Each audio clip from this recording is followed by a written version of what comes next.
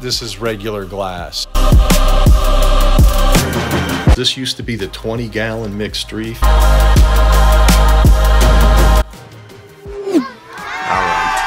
Today I'm going to show you how to build and set up an external refugium, gravity fed. An external refugium gives you a little bit more of a benefit than one that's not external, and gravity fed is even more key. The idea of having it gravity fed now will allow any pods or any microfauna that are growing, that are living small, won't get chopped up by a pump. They will flow down into the tank. So the first thing I did was I used my old 5-gallon LPS tank, gutted the inside, and I'm going to convert it into a gravity-fed external refugium. I saw this online. It works really good. These are polarized sunglasses, and when you put the computer monitor behind the glass and turn these, see how they're getting darker, right? That means this is regular glass. If it was tempered glass, it would show bands of gray and white through there. What you have to do is cut a hole in the glass a little larger than your bulkhead.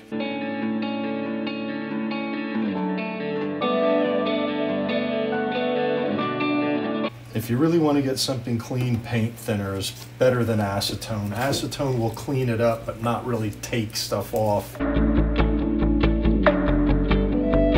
going to drill the hole right here. All right, let's go down to the garage and cut the hole. All right, guys, we're down in the back cave. Here's my plumbing tools. What you're going to need, you're going to need a hole cutter for glass. This is a better type, but the hole is not big enough. You need some plumber's putty, and what that'll do is I'll put that around the circle so I can fill this up with tap water, and I'm gonna fill the hole with water, and we're gonna try to cut the hole through right about there. The bottom of this will be where the water starts to overflow.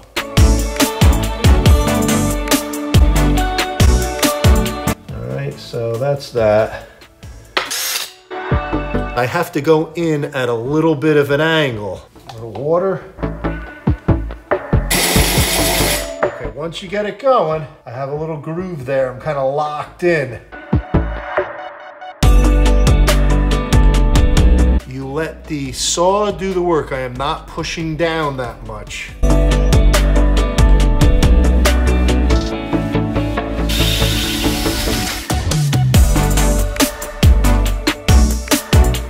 Look at where the hole is drilled. First of all, it's real close to the top, but that's not gonna matter. Water will not come up there. Water is probably only going to come halfway up. I could have made the hole a little bit smaller here, but I could not get the hole saw in the diamond bit to match the size of the bulkhead. It'll still work. If it makes noise, it's not going online. I'm not going to do it. I need quiet in here. The only noise you hear in here right now is light fan noise by the 16 HD. It's going to take the place where Sylvia and the kids are, right up here again where my 5-gallon LPS was, and then it's going to go, I'm going to cut a hole in the back corner, and it's going to gravity feed, and it's going to go probably at a 45, come down behind there, and it's going to enter into the tank at the display area, not in the sump, because then any pods or anything will have to go through a pump to get here. It's going to be 1-inch pipe, and that's why it's key that it doesn't make any gurgly or water noise coming in here. All right, it's gravity fed because the pump will be down inside this compartment in the overflow box, and it pumps the water up into the refugium, which will be up here,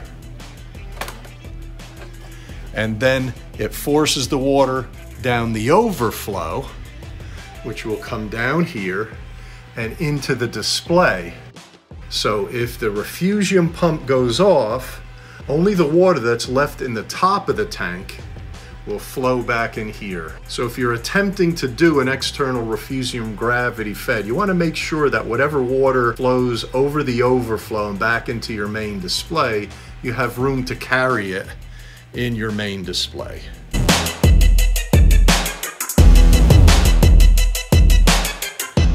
fish see me over there. They're getting hungry. When I walk over there, they start snooping around the top of the tank. The tang and file fish, I have a little news on them. The tang is getting more yellow. The tang is yellowing up, guys. I noticed a change in the last several days. He's really getting nice and yellow. Look at him in there.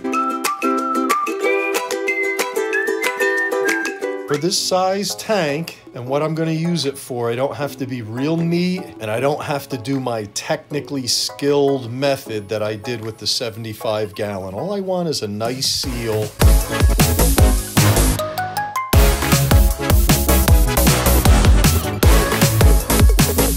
Where's my blue tape? Oh, there it is. All right.